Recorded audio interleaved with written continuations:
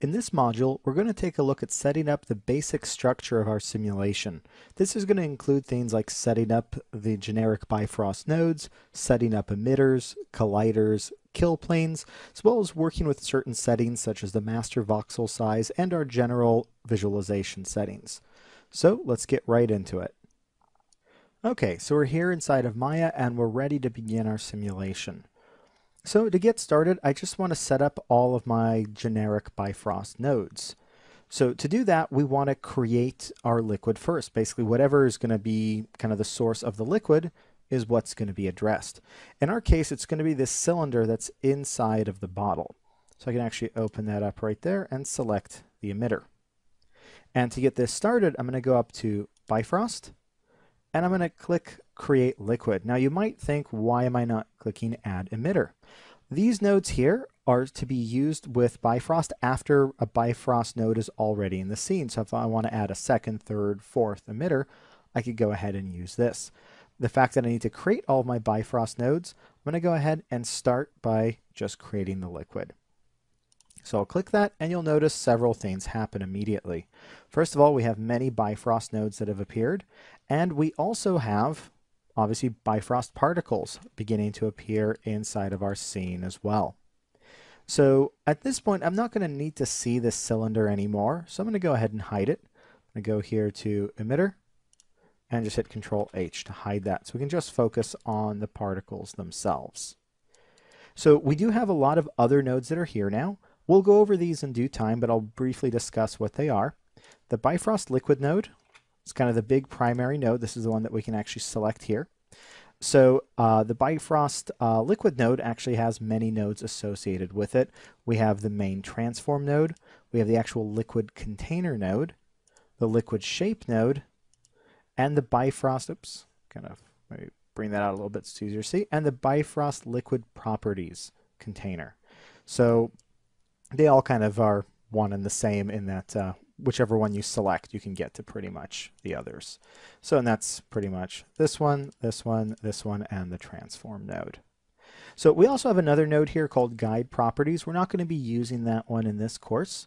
We also have the mesh node, which will be the mesh that's going to be renderable once we're done with our simulation. We don't really need that right this minute. And then this node down here is a node specifically for the properties of the emitter that we created, which was that cylinder that has the water that's now, or liquid, whatever you want to call it, that's associated with it.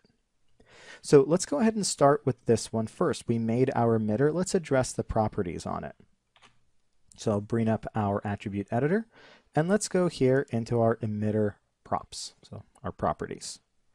So for starters, there's not too much that needs to be changed in here. Actually, I believe for right now, there's nothing that needs to be changed. A few things we'll go back and address. But just in case your simulation is different than mine, up here at the top, no need to change anything. The evaluation type needs to be left at mesh property. So down here, this is whether it's actually going to be emitting or not, so you can enable or disable. Continuous emission we don't want on right now. Continuous emission means that this is going to continue pouring liquid. Let me show you what I mean. If I go ahead and hit play now, we go ahead and select this as well. And by the way, you'll notice we have multiple colors here. We have the green and we have the yellow. Green are frames that have been processed and solved. Yellow have not yet been processed. Bifrost does run in the background. Again, if you want to know more about the very kind of basics of Bifrost, I do cover a lot of this in one of my previous courses, simulating large and small scale fluids in Bifrost, and that can be found on Pluralsight's website. I will address the important things as we get to them, but if you want a really in-depth discussion of them, you can find that there. So we can see that it basically emitted once, and this cylinder of liquid just continues to fall. Now, if I were to go to the emitter properties here and click continuous emission, I'm going to go ahead and rewind. Notice it went dark green now. Dark green basically means that it's detected a change, so it's letting us know that the cache that's here is not up to date. If I go ahead and tap rewind and hit play, it should realize that we're about to play again and wipe out that cache for us. So I'll go ahead and hit play. Go ahead and give that just a little bit more there, and okay. And you could see that now it's continuing to emit as it's kind of going up in the air. More and more particles are flying out of it. Starting to look like a lot of fun, but obviously not kind of what we need for this simulation. So I'll go ahead and stop that. And I'm going to go here. Oops. Let me select my emitter properties. And we'll set this back to continue or not continuous emission. Now, over here under conversion, I currently have it set to solid. You can also do shell or robust. We want solid because this object that's emitting the fluid, this cylinder, is a solid closed piece of geometry. If it was open or something flat like a plane, we could use shell. Solid robust is a new form of solid collider that's been introduced in the latest versions of Bifrost. It's not something we're going to necessarily need for this situation.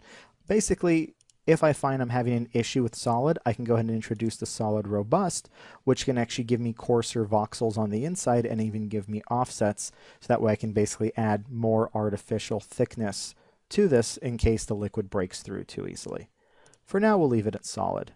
I can continue also adding artificial thickness here as well if I needed to, or change the voxel scale. We may possibly do this later. Under the emission settings here, we're also not going to change anything right now. The density is not how much liquid is going to be emitted. Rather, the density is the actual physical density of the liquid. It's a physics property. We only change this if we're changing the scale of our scene or the type of liquid that's in here. And we will be doing that later because we will be changing the scale of our scene. The expansion rate is how much the water expands after being emitted. We don't want any expansion in our case. The water should sit, fairly calmly inside of that bottle. And we definitely don't need this to be sticky in any way. So that should be pretty good for setting up our initial emission. So what we're going to do is in the next clip, take a look at setting up our colliders, which are going to be the bottle and the wine glass. So I'll see you there.